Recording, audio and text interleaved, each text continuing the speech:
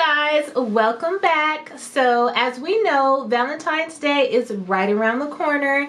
Can you guys believe January is almost over already? I can't believe it. This year is already flying by, so I hope y'all got your New Year's resolutions in action. Yeah, we won't talk about mine. But anyway, with Valentine's Day coming up or just fastly approaching, I decided I wanted to do a series of Valentine's Day looks for you guys. So what I want to do is I want to do 5 Valentine's Day looks, but I want them to all be a little bit different. Some a little bit on the easy side, or you know, not too much muss, not too much fuss. And some that might require a little bit more detail, might be a little bit more difficult to do.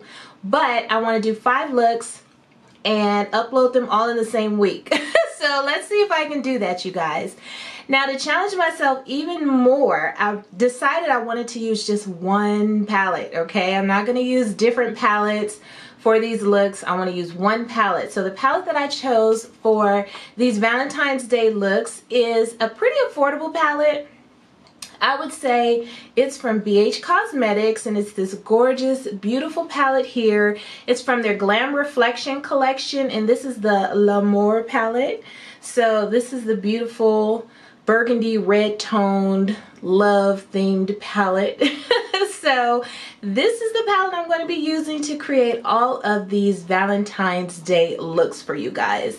So let me go ahead and give you a look at the shadows I'm going to be working with for these looks. So this is what this palette looks like, you guys. As you can see, it's very, very pretty. Has a lot of gorgeous rosy burgundy tones in here. So this is what this palette looks like up close, you guys. As you can see, it's pretty good variety in here of shades for me to choose from. There's a white, a black, some beautiful burgundies and browns, a gorgeous kind of like rosy tone. There's also some really pretty shimmers in here as well. So even though I did choose one palette to work with, I think I should be able to do okay with this one palette, you guys. So wish me luck.